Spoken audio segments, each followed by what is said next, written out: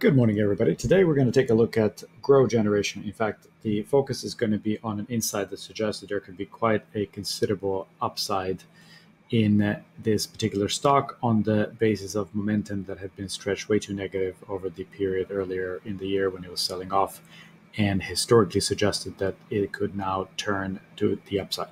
As you can see, actually, Toggle highlighted the opportunity in this stock quite early on, in fact, right around the bottom.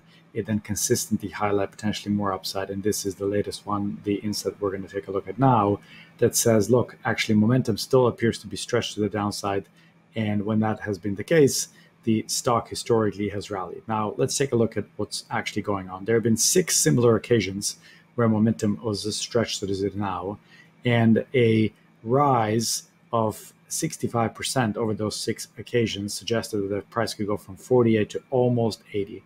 Now, of course, this is quite a large and potentially exaggerated move, but it does suggest that momentum has been stretched to a point where the stock could be quite oversold. And what you are going to want to pay attention to is that it does not dip. The stock price, when it's tracking hopefully somewhere within this confidence band, it does not dip outside it, certainly not below the red line. Now, why it might move.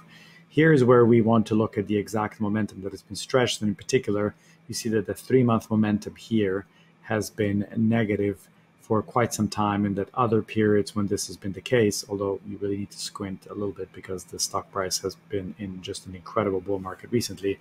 But earlier, looking at the past performance, you can see that actually you've had quite a skewed set of returns where basically eventually investing $1 into each of these would have ended up with $3.50 in pure profit over the 6 periods that previously had similarly negatively stretched momentum.